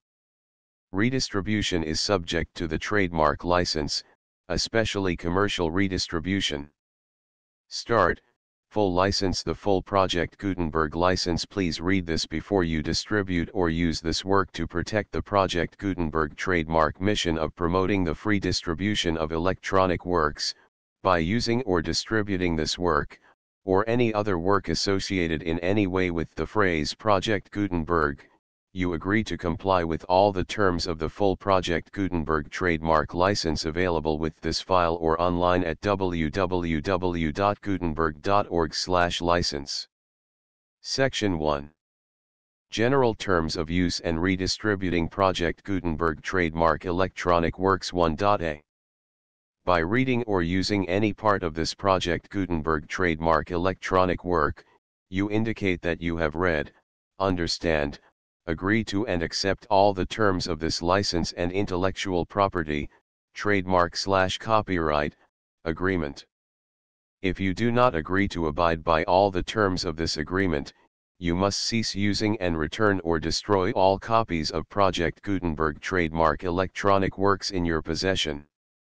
If you paid a fee for obtaining a copy of or access to a Project Gutenberg trademark electronic work and you do not agree to be bound by the terms of this agreement, you may obtain a refund from the person or entity to whom you paid the fee as set forth in paragraph 1.e.8. 1.b. Project Gutenberg is a registered trademark. It may only be used on or associated in any way with an electronic work by people who agree to be bound by the terms of this agreement. There are a few things that you can do with most Project Gutenberg trademark electronic works even without complying with the full terms of this agreement. See paragraph 1.c below. There are a lot of things you can do with Project Gutenberg trademark electronic works if you follow the terms of this agreement and help preserve free future access to Project Gutenberg trademark electronic works. See paragraph 1.e below. 1.c. The Project Gutenberg Literary Archive Foundation, the Foundation or PGLOF, owns a compilation copyright in the collection of Project Gutenberg trademark electronic works. Nearly all the individual works in the collection are in the public domain in the United States. If an individual work is unprotected by copyright law in the United States and you are located in the United States, we do not claim a right to prevent you from copying, distributing, performing, displaying, or creating derivative works based on the work as long as all references to Project Gutenberg are removed. Of course, we hope that you will support the Project Gutenberg trademark mission of promoting free access to electronic works by freely sharing Project Gutenberg trademark works in compliance with the terms of this agreement for keeping the Project Gutenberg trademark name associated with the work. You can easily comply with the terms of this agreement by keeping this work in the same format with its attached full Project Gutenberg trademark license when you share it without charge with others. 1.d. The copyright laws of the place where you are located also govern what you can do with this work. Copyright laws in most countries are in a constant state of change. If you are outside the United States, check the laws of your country in addition to the terms of this agreement before downloading, copying, displaying, performing, distributing or creating derivative works based on this work or any other Project Gutenberg trademark work. The Foundation makes no representations concerning the copyright status of any work in any country other than the United States. 1.e Unless you have removed all references to Project Gutenberg, 1.e.1. The following sentence, with active links to, or other immediate access to, the full Project Gutenberg trademark license must appear prominently whenever any copy of a Project Gutenberg trademark work, any work on which the phrase Project Gutenberg appears, or with which the phrase Project Gutenberg is associated, is accessed, displayed, performed, viewed, copied or distributed. This ebook is for the use of anyone anywhere in the United States and most other parts of the world at no cost and with almost no restrictions whatsoever. You may copy it, give it away or reuse it under the terms of the Project Gutenberg license included with this ebook or online at www.gutenberg.org. If you are not located in the United States, you will have to check the laws of the country where you are located before using this ebook. 1.e.2. If an individual Project Gutenberg trademark electronic work is derived from texts not protected by U.S. copyright law, does not contain a notice indicating that it is posted with permission of the copyright holder, the work can be copied and distributed to anyone in the United States without paying any fees or charges. If you are redistributing or providing access to a work with the phrase Project Gutenberg associated with or appearing on the work, you must comply either with the requirements of paragraphs 1.e.1 through 1.e.7 or obtain permission for the use of the work and the Project Gutenberg trademark as set forth in paragraphs 1.e.8 or 1.e.9. 1.e.3. If an individual Project Gutenberg trademark electronic work is posted with the permission of the copyright holder, your use and distribution must comply with both paragraphs 1.e.1 through 1.e.7 and any additional terms imposed by the copyright holder. Additional terms will be linked to the Project Gutenberg trademark license for all works posted with the permission of the copyright holder found at the beginning of this work. 1.e.4. Do not unlink or detach or remove the full Project Gutenberg trademark license terms from this work, or any files containing a part of this work or any other work associated with Project Gutenberg trademark. 1.e.5.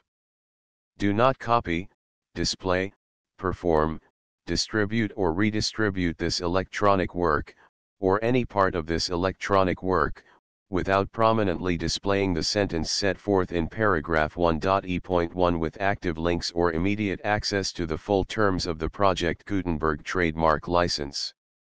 1.e.6. You may convert to and distribute this work in any binary, compressed, marked up, non-proprietary or proprietary form, including any word processing or hypertext form. However, if you provide access to or distribute copies of a Project Gutenberg trademark work in a format other than plain vanilla ASCII or other format used in the official version posted on the official Project Gutenberg trademark website, www.gutenberg.org, you must, at no additional cost, fee, or expense to the user, provide a copy, a means of exporting a copy, or a means of obtaining a copy upon request, of the work in its original plain vanilla ASCII or other form. Any alternate format must include the full Project Gutenberg trademark license as specified in paragraph 1.e.1. 1.e.7. Do not charge a fee for access to, viewing, displaying, performing, copying or distributing any Project Gutenberg trademark works unless you comply with paragraph 1.e.8 or 1.e.9. 1.e.8. You may charge a reasonable fee for copies of or providing access to or distributing Project Gutenberg trademark electronic works provided that, You pay a royalty fee of 20% of the gross profits you derive from the use of Project Gutenberg trademark works calculated using the method you already use to calculate your applicable taxes. The fee is owed to the owner of the Project Gutenberg trademark, but he has agreed to donate royalties under this paragraph to the Project Gutenberg Literary Archive Foundation. Royalty payments must be paid within 60 days following each date on which you prepare, or are legally required to prepare, your periodic tax returns. Royalty payments should be clearly marked as such and sent to the Project Gutenberg Literary Archive Foundation at the address specified in Section 4, Information about donations to the Project Gutenberg Literary Archive Foundation. You provide a full refund of any money paid by a user who notifies you in writing, or by email, within 30 days of receipt that he does not agree to the terms of the full Project Gutenberg trademark license. You must require such a user to return or destroy all copies of the works possessed in a physical medium and discontinue all use of and all access to other copies of Project Gutenberg trademark works. You provide, in accordance with paragraph 1.f.3, a full refund of any money paid for a work or a replacement copy, if a defect in the electronic work is discovered and reported to you within 90 days of receipt of the work. You comply with all other terms of this agreement for free distribution of Project Gutenberg trademark works. 1.e.9. If you wish to charge a fee or distribute a Project Gutenberg trademark electronic work or group of works on different terms than are set forth in this agreement, you must obtain permission in writing from the Project Gutenberg Literary Archive Foundation, the manager of the Project Gutenberg trademark. Contact the Foundation as set forth in Section 3 below. 1.f1.f.1. Project Gutenberg volunteers and employees expend considerable effort to identify, do copyright research on, transcribe and proofread works not protected by U.S. copyright law in creating the Project Gutenberg trademark collection. Despite these efforts, Project Gutenberg trademark electronic works, and the medium on which they may be stored, may contain defects, such as, but not limited to, incomplete, inaccurate or corrupt data, transcription errors, a copyright or other intellectual property infringement, a defective or damaged disk or other medium, a computer virus, or computer codes that damage or cannot be read by your equipment. 1.f.2. Limited warranty, disclaimer of damages, except for the right of replacement or refund described in paragraph 1.f.3, the Project Gutenberg Literary Archive Foundation, the owner of the Project Gutenberg trademark, and any other party distributing a Project Gutenberg trademark electronic work under this agreement, disclaim all liability to you for damages, costs, and expenses, including legal fees. You agree that you have no remedies for negligence, strict liability, breach of warranty or breach of contract except those provided in paragraph 1.f.3. You agree that the Foundation, the trademark owner, and any distributor under this agreement will not be liable to you for actual, direct, indirect, consequential, punitive, or incidental damages even if you give notice of the possibility of such damage. 1.f.3. Limited right of replacement or refund. If you discover a defect in this electronic work within 90 days of receiving it, you can receive a refund of the money, if any, you paid for it by sending a written explanation to the person you received the work from. If you received the work on a physical medium, you must return the medium with your written explanation. The person or entity that provided you with the defective work may elect to provide a replacement copy in lieu of a refund. If you received the work electronically, the person or entity providing it to you may choose to give you a second opportunity to receive the work electronically in lieu of a refund. If the second copy is also defective, you may demand a refund in writing without further opportunities to fix the problem. 1.f.4. except for the limited right of replacement or refund set forth in paragraph 1.f.3, this work is provided to you as is, with no other warranties of any kind, express or implied, including but not limited to warranties of merchantability or fitness for any purpose. 1.f.5. Some states do not allow disclaimers of certain implied warranties or the exclusion or limitation of certain types of damages. If any disclaimer or limitation set forth in this agreement violates the law of the state applicable to this agreement, the agreement shall be interpreted to make the maximum disclaimer or limitation permitted by the applicable state law. The invalidity or unenforceability of any provision of this agreement shall not void the remaining provisions. 1.f.6. Indemnity. You agree to indemnify and hold the foundation, the trademark owner, any agent or employee of the foundation, anyone providing copies of Project Gutenberg trademark electronic works in accordance with this agreement, and any volunteers associated with the production, promotion, and distribution of Project Gutenberg trademark electronic works, harmless from all liability, costs, and expenses, including legal fees, that arise directly or indirectly from any of the following which you do or cause to occur. A. Distribution of this or any Project Gutenberg trademark work. B. Alteration, modification, or additions or deletions to any Project Gutenberg trademark work, and C. Any defect you cause. Section 2. Information about the mission of Project Gutenberg trademark. Project Gutenberg trademark is synonymous with the free distribution of electronic works in formats readable by the widest variety of computers, including obsolete, old, middle-aged, and new computers. It exists because of the efforts of hundreds of volunteers and donations from people in all walks of life. Volunteers and financial support to provide volunteers with the assistance they need are critical to reaching Project Gutenberg trademark's goals and ensuring that the Project Gutenberg trademark collection will remain freely available for generations to come. In 2001, the Project Gutenberg Literary Archive Foundation was created to provide a secure and permanent future for Project Gutenberg trademark and future generations.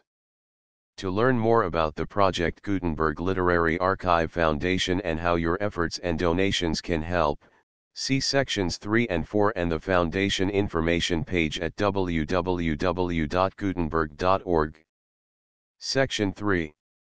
Information about the Project Gutenberg Literary Archive Foundation. The Project Gutenberg Literary Archive Foundation is a non-profit 501(c)(3) educational corporation organized under the laws of the state of Mississippi and granted tax-exempt status by the Internal Revenue Service. The Foundation's IN or Federal Tax Identification Number is 64-6221541. Contributions to the Project Gutenberg Literary Archive Foundation are tax-deductible to the full extent permitted by U.S. federal laws and your state's laws. The Foundation's business office is located at 809 North 1500 West, Salt Lake City, Utah 841-16801-596-1887. Email contact links and up-to-date contact information can be found at the Foundation's website and official page at www.gutenberg.org/contact. Section 4. Information about donations to the Project Gutenberg Literary Archive Foundation. Project Gutenberg trademark depends upon and cannot survive without widespread public support and donations to carry out its mission of increasing the number of public domain and licensed works that can be freely distributed in machine-readable form accessible by the widest array of equipment, including outdated equipment. Many small donations, $1 to $5,000, are particularly important to maintaining tax-exempt status with the IRS. The Foundation is committed to complying with the laws regulating charities and charitable donations in all 50 states of the United States. Compliance requirements are not uniform and it takes a considerable effort, much paperwork, and many fees to meet and keep up with these requirements. We do not solicit donations in locations where we have not received written confirmation of compliance. To send donations or determine the status of compliance for any particular state, visit www.gutenberg.org/donate. While we cannot and do not solicit contributions from states where we have not met the solicitation requirements, we know of no prohibition against accepting unsolicited donations from donors in such states who approach us with offers to donate. International donations are gratefully accepted, but we cannot make any statements concerning tax treatment of donations received from outside the United States. U.S. laws alone swamp our small staff. Please check the Project Gutenberg web pages for current donation methods and addresses. Donations are accepted in a number of other ways, including checks, online payments, and credit card donations. To donate, please visit www.gutenberg.org/donate. Section 5. General information about Project Gutenberg trademark electronic works. Professor Michael S. Hart was the originator of the Project Gutenberg trademark concept of a library of electronic works that could be freely shared with anyone.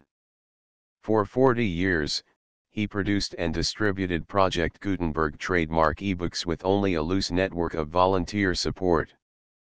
Project Gutenberg trademark ebooks are often created from several printed editions, all of which are confirmed as not protected by copyright in the U.S. unless a copyright notice is included. Thus, we do not necessarily keep ebooks in compliance with any particular paper edition. Most people start at our website, which has the main PG search facility, www.gutenberg.org. This website includes information about Project Gutenberg trademark, including how to make donations to the Project Gutenberg Literary Archive Foundation, how to help produce our new ebooks, and how to subscribe to our email newsletter to hear about new ebooks. The Poetics of Aristotle, a translation by S. H. Butcher. Aristotle's Poetics I 2 3 4 v 6 7 8 9 x 11 12 13 14 15 16 17 18 19 x x x x I x x I x x I x x I v x x v x x v I. The full Project Gutenberg license.